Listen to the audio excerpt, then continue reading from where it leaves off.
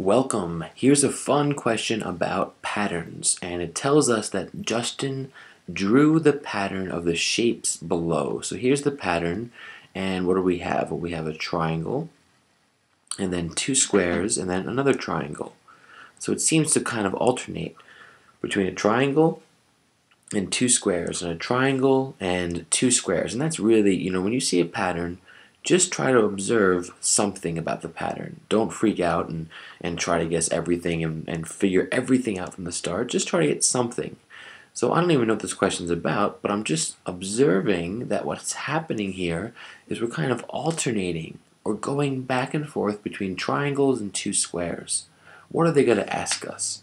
Well, here's the question. It says, which pattern follows the same rule as the pattern above? So a rule could just be the rules of the pattern. In other words, what is the rule of this pattern? If we have one triangle, it seems that one triangle is always followed by two squares. And that could be the rule of the pattern, that you take a triangle and then two other squares. But is there more to it? Well, I would say yes, because all of the choices they give us, if you look at what they have here, there are no triangles or squares. Instead, it's all stars and circles. So there must be something more to this pattern than just triangles and squares. And what is that? Well, I would say what this pattern really is about is taking one type of shape, like a triangle, and then following it by two other types of shapes. Following it by two of another type of shape.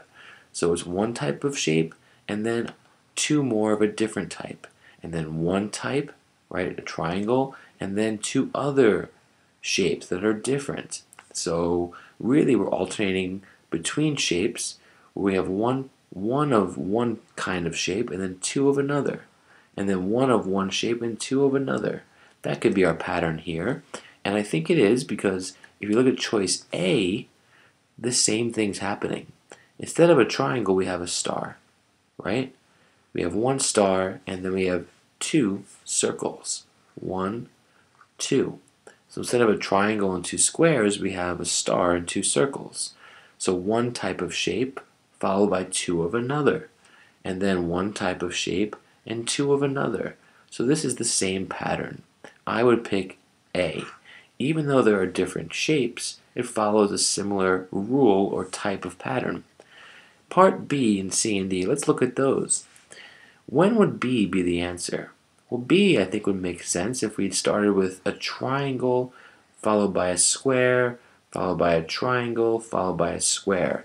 If they had kind of gone back and forth between types of shapes. Because here we just go back and forth between stars and circles, stars and circles, and stars and circles. But that's not what we have here. C is a little bit different. I guess if we had started with two triangles followed by two squares and then followed by another two triangles, this would be the same pattern.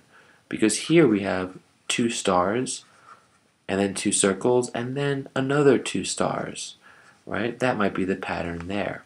But that's not what we have in this case. Lastly, for D, I think this would make the most sense if we had a triangle and two squares and then three triangles, something like that. Because here we have a star and two circles and then three stars. But that's not like the pattern we have. So I would cross out D as well.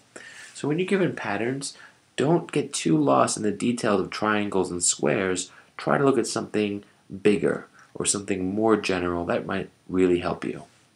Okay, thanks.